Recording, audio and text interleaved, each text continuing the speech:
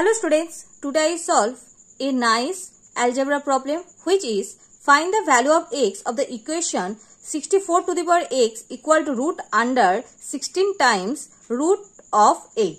Let's see the solution. 64 to the power x equal to root under 16 times root of 8.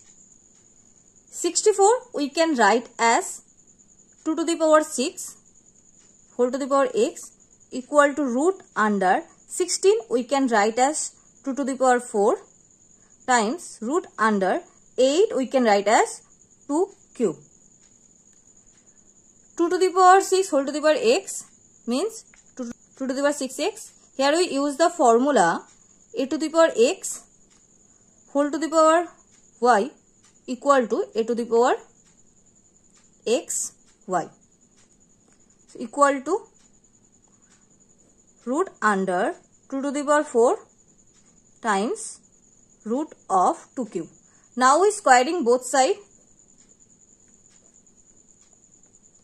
Square and root cancel. We use same formula. So 2 to the power 6x times 2 equal to 2 to the power 4 times root under 2 cube.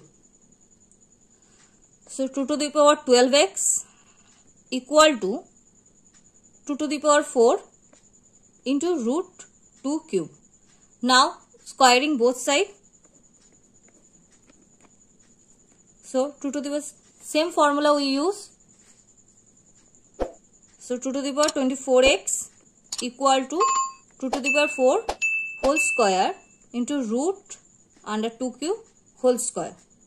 So 2 to the power 24x equal to 2 to the power 4 times 2 means 8 square and root cancel into 2 cube. So 2 to the power 24x equal to 2 to the power 8 plus 3. So 2 to the power 4x equal to 2 to the power 11. Now we use the formula a to the power x equal to a to the power y implies x equal to y. So 24x equal to 11. So x equal to 11 by 24. This is the final answer.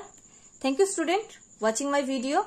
If you like this video then subscribe my channel and click the bell icon. Get more video, comment please.